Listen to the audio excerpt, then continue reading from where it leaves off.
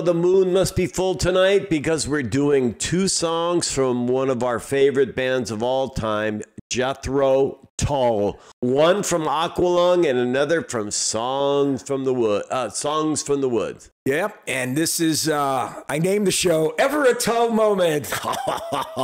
I can't help it. I'm a punster and a player and a marketing guy. So anyway, we're calling today's show Ever a Tull Moment.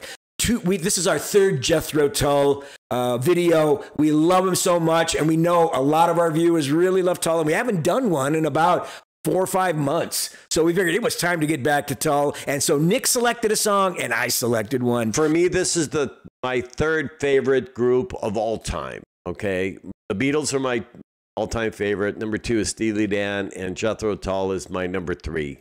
Although for a long time, Tull was number 2, but I just think collectively I have to go with Steely Dan a little bit before Tull, but who cares? We're playing great music. The thing about this is that Nick, confessed when we did Passion Play that he didn't like Tull, even though Aqualung came out a couple of albums before Passion Play. And we went to see Passion Play together in 1973.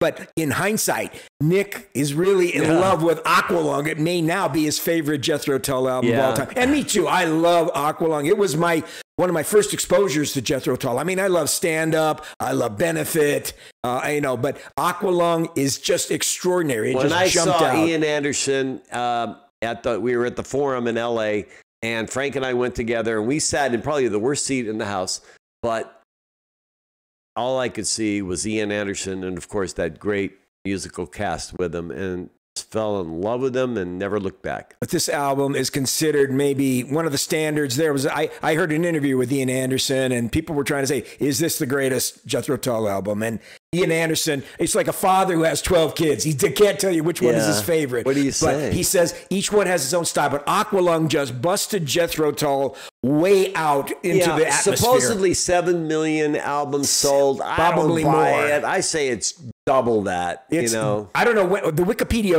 page said that. Now, when was that posted? Could have been 5 years ago, 7 years ago. Yeah. This album is just awesome with songs like Hymn 43. Aqualung, Mother Goose, and the one Nick selected, which is one of the monster singles from the album, Locomotive Breath. Gotta hear it. And I selected from the 10th studio album, Songs from the Wood, the title song, Songs from the Wood, which is my favorite on that album. A joyous, wonderful song. So 2 great, different kinds of tunes from Jethro Tull. And hey, if you like what you're going to hear, we ask you to please subscribe, like, and share if you haven't. Hit that notification bell so you know when we're coming on. And hit that like icon because it helps us get in the algorithm to spread the word about the video. And if you have subscribed, God, we love you and thank you so much from the bottom of our hearts.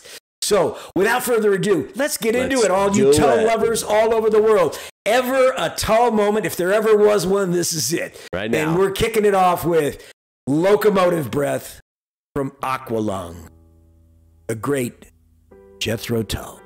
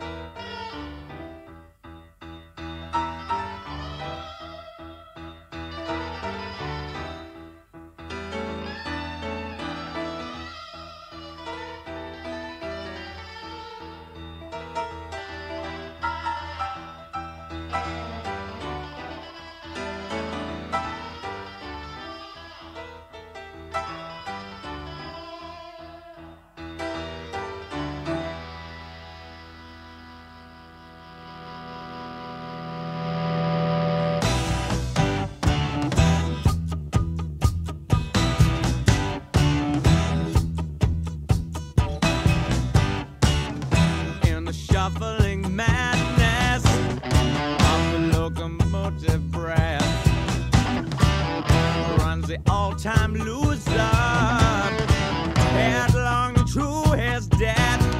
Oh, it feels the piston scraping, steam breaking on his brow. Old Charlie stole the handle, and the train it won't stop going. No, it just slowed down.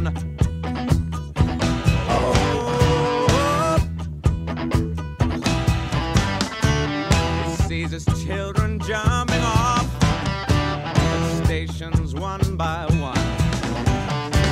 His woman and his best friend in bed and having fun. Oh, he's crawling down the corridor on his hands and knees. Old Charlie stole the handle, and the train it won't stop going. No, it just slowed down. Yeah.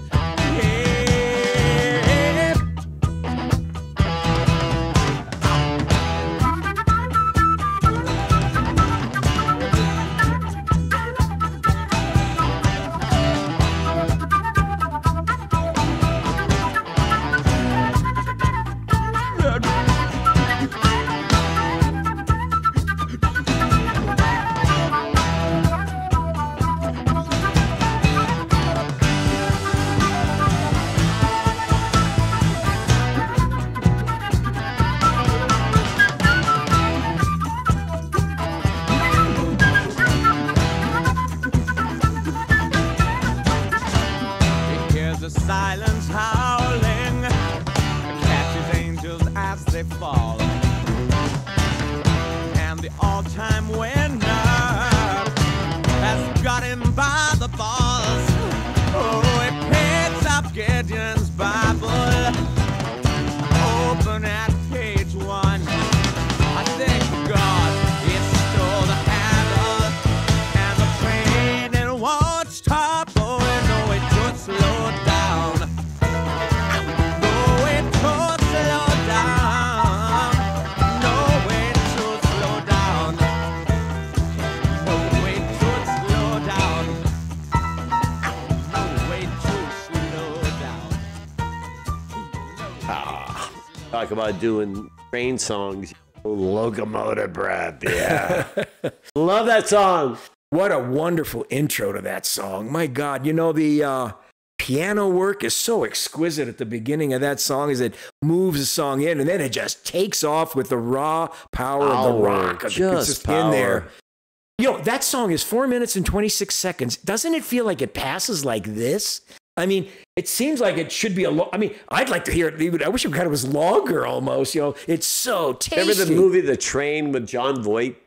He escapes from Runaway Train. That's Runaway Train. Oh man, oh man! I always think of that when you hear Locomotive Breath. Yeah. His breath kind of was full of locomotive stuff when he was on the train. That thing. But anyway, what did you think of Locomotive Breath? What is your favorite Tull song on Aqualung? So many good Is it ones. Locomotive Breath? One of the other ones? So there are so many great. This album is so iconic. My God. And we heard Mother Goose the other day. I was in my car and they played Mother Goose on Sirius XM, and it sounded. I hadn't heard it in a long time. God, I love that song too. This album is so magnificent. Just a great, great Tull album. What do you think? Leave us your comments. Tell us about your Tull experience. What's your favorite song on the album? What's your favorite Tull album? Whatever. But anyway, we are going to kick it now. We don't want to slow this thing down. We want to get into the music. So the next song is the title song from the 10th studio album. 10th. Song from look, dig this. Aqualung is released in 71. Right?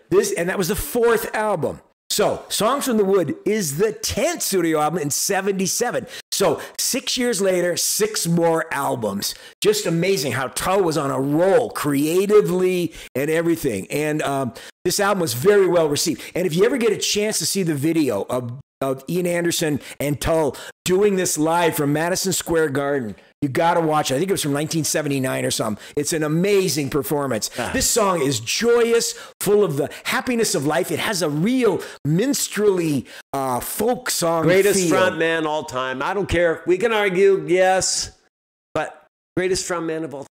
The amazing Ian Anderson. Anyway, here he is at one of his finest with a great song, Songs from the Wood. Hope you enjoy it. Let me bring you songs from the woods to make you feel much better than you could know.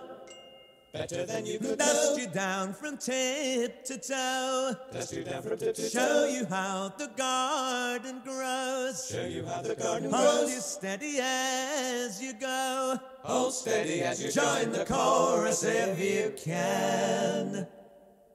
It'll make of you an honest man. Let me bring you love from the fields. Poppies red and roses filled with summer rain to heal the wound and still the pain that threatens again and again as we drag down every lover's lane. Life's long celebrations here. I'll toast you all in penny cheer. Let me bring you all things refined. Galley heights and lute songs served in chilling ale. Greetings, well met fellow, hail. I am the wind to fill your sail. I am the cross to take your nail.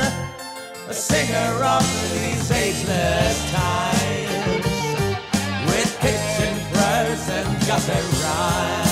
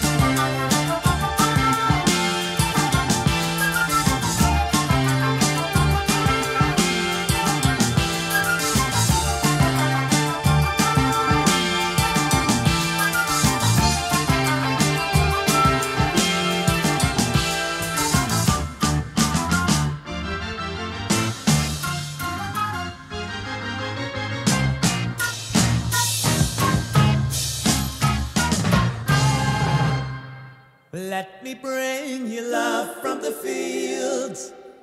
Poppies red and roses filled with summer rain to heal the wound and still the pain that threatens again and again as we drag down every lover's lane. Life's long celebrations here. I'll toast you all in penny cheer.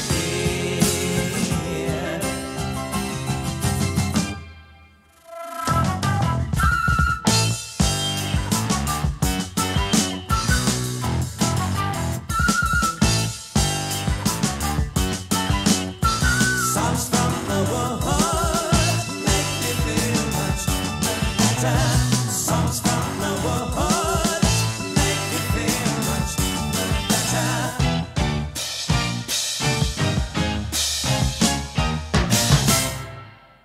Yeah.